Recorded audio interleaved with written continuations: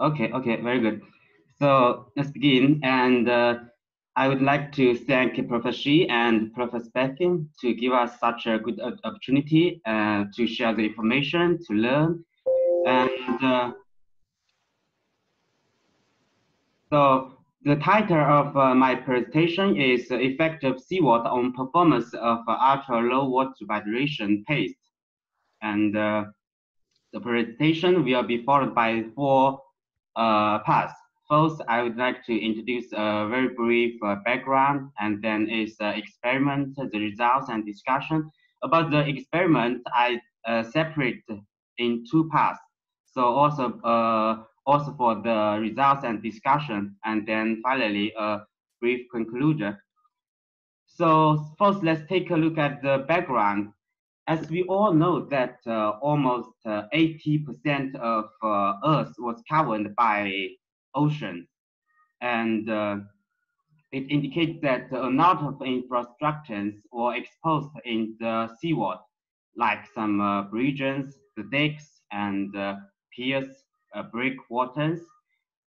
And we know that a lot of, I mean, some of the aggressive ions was included in the seawater, like the chloride, like the sulfate. It will attack the concrete, attack the buildings, and cause some problems like corrosion, like spoiling, expansion, cracking of concrete. And on the other hand, uh, if we use the fresh water and fresh fresh sand to make the concrete, it will reduce the work efficiency and also increase the cost because of the transportation problem and that stuff. So, Is there any possibility to use the seawater and sea sand into concrete? So we know that it's very hard to achieve such a goal in normal concrete. So what about UHPC?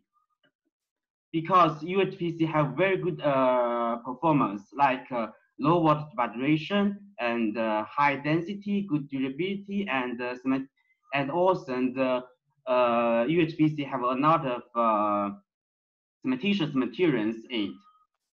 So here I list some good reasons for the possibility of using seawater as mixed water in UHPC. And the UHPC have a very low water vibration. It means that we will have less amount of chloride ions introduced into concrete. And also it has a very good, very high density. It means that very small amount of low and air in concrete, it can reduce the risk, the corrosion risk, because we know that the corrosion should, if the corrosion occurs, it should it need the water and the air in concrete. So also the UHPC have very good durability. It will result in less penetration of seawater into concrete, and a lot of cementitious materials was included in the concrete. Then it will it result in the binding of chloride to form some chloride bindings. So then based on this background, we designed some experiments. So this is the experiment one, and we use the cement, silicon fume, and slag as cementitious materials, and the artificial seawater was specified by ASTM. And then about this mixture proportions, we use the 7-batch factory design. We choose this zone because in this zone the compressive strength of UHPC was very high. So 7 points of this zone was selected to be the mixture proportions. And here's the mixture proportions. And we test 2 series of specimens, one with seawater and one with freshwater as the control specimens. So let's go to the results and discussion. So first, let's look at the heat of hydration. We can see that with the mixing of seawater, the the heat flow scan was left to the was moved to the left. It indicated that the hydration was accelerated with the mixing of seawater, and then we use this equation to calculate some parameters. We found that uh, the seawater accelerates the hydration highly, and especially for those specimens with slag, we can see that for the FW7 was 50% of slag and 50% of cement. The hydration was accelerated for almost 7 hours, and then we did some tests on the autogenous leakage because the UHPC have a very high autogenous leakage. We found that with the with the mixing of seawater, the autogenous leakage was restrained in a narrow region, and especially for those specimens of SW5 and SW7, it decreased by 51 and 31 respectively, and also with the mixing of seawater, the OD compressive strength was increased. You can see that, especially for those specimens with slag.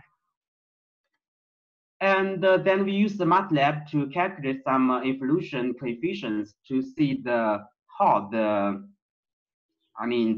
extent of effect on about the cementitious materials on the properties of hydrations, the autogenous leakage, the compressive strength. We found that the role of slag in hydration was increased by seawater, and also for the autogenous leakage, those silica film containing specimens was reduced. The leakage was reduced remarkably, and also for the compressive strength, the cement and slag were mainly effective on the strength development. So why is that? We wanted to know the mechanism. Then we did some other tests like the TG, the TG. We use the DTA and TG to calculate the CH content. We found that for the SW1, the seawater increased the CH content, which was mainly because of the small ionic size and strong negative charges of chloride, which can accelerate hydration. But on the other hand, the SW2 to SW7, it decreased the CH content, and which may caused by the acceleration, cause the rapid run of CSH, and it can stop the further quicker hydration, and also the CH in the paste can react with sodium chloride in seawater and form the calcium chloride crystals, and also the seawater can trigger the rapid dissolution of slag. It can promote the pozzolanic reaction. It also can reduce the CH content, and there is another possibility is that the interaction between seawater and paste that may cause the reduce of CH. So based on this, we did some XRD. We found that with the SW specimens have a higher fire salt that's formed by the seawater and the cement paste, because the fire salt can be formed in two ways. First is that the AFM can transfer to fire salt by the replacement of chloride, and with the alumina phase presence in the cementitious materials, it can react with the CH. We can react with the chloride compounds and to form the fry salt. So that's why the fry salt in SW was higher than the fresh samples. And then we also measured the free chloride in the paste. We found that with the addition of SCMs, the chloride, the free chloride was decreased highly, especially for those specimens with slag. So we also did some NAD results, NAD test to measure the post structure and the porosity. We found that with the mixing of seawater, the pores was refined to the smaller lilac capillaries, and that may be caused in increase of compressive strength and also change the autogenous shrinkage. So that's the first experiment, and here is brief conclusions for the first experiment. That's the incorporation of seawater changing the interaction of slag and the silicate with the cement, which affect the early agent properties of matrix. And the seawater also increased the role of slag in hydration of the binder, and the autogenous shrinkage was restrained remarkably for some of the specimens, especially for those with silicate film specimens. And the seawater also increased the role of cement and slag in the compressive strength development. So based on this conclusion, we found that the effect of slag on when with the mixing of seawater, effect of slag was very high than other specimens. So we did another test to see that because slag we have a lot of alumina phase in slag. So in the second experiment, we choose some SCMs with a lot of alumina phase like MK and like fly ash and the slag. We have a different kind of alumina phase, and to see how the alumina phase affect the chloride binding, and we use the same seawater. And here is the mixture design, and the slag, the fly ash, the MK was changed from 10% to 30%, and the water turbidation is 0.60. And then let's go to the results. We found that we used the free chloride to be the chloride binding capacity. We found that with the addition of SCMs,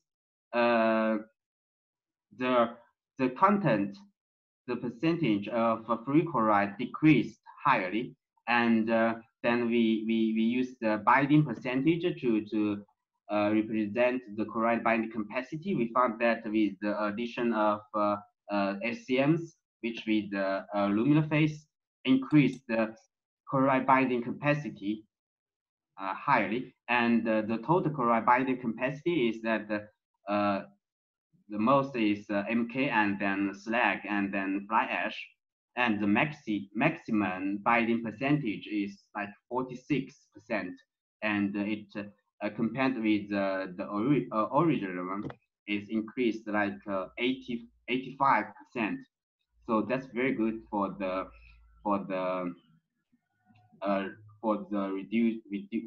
reduction of corrosion risk if we want to use it in the reinforcement concrete. And then we also did some chemical chloride binding, used XID. We found that the fry salt increased by the addition of SCMs. the MK specimens have a highest fly salt, and then is fly ash, and then is slag. But here there is a problem is that for the chloride capacity, the the slag was higher than fly ash, but the chemical chloride binding, the fly ash was more than slag.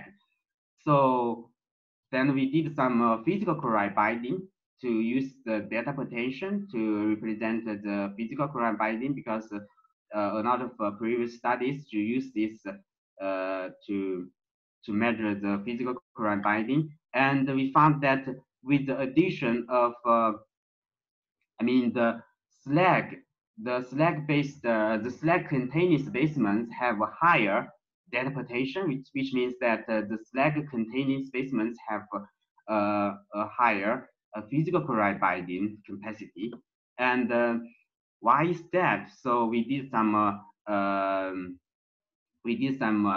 test for the discussion and the heat of hydration. We found that with the addition, with the increase of the SCM, also the hydration was accelerated, and especially for the MKs containing specimens, and we also can observe some double students. It indicated that the intense interaction between seawater and cementitious materials.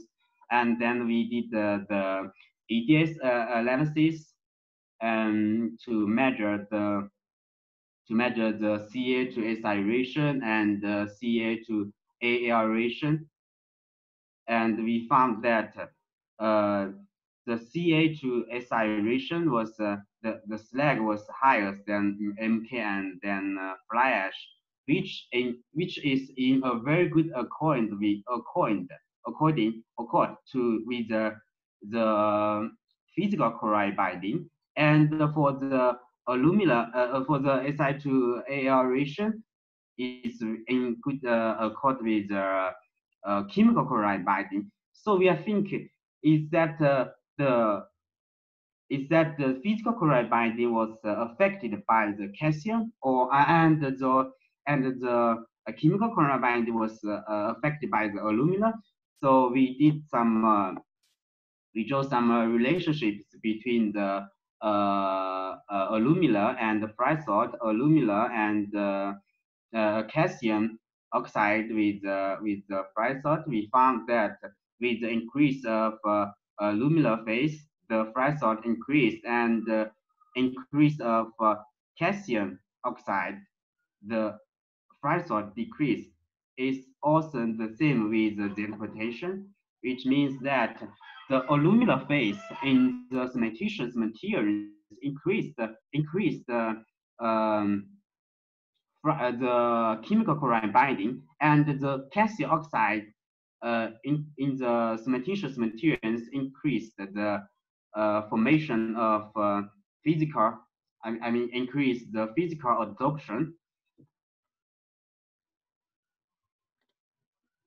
So then we draw the binding capacity with the alumina phase, the alumina oxide.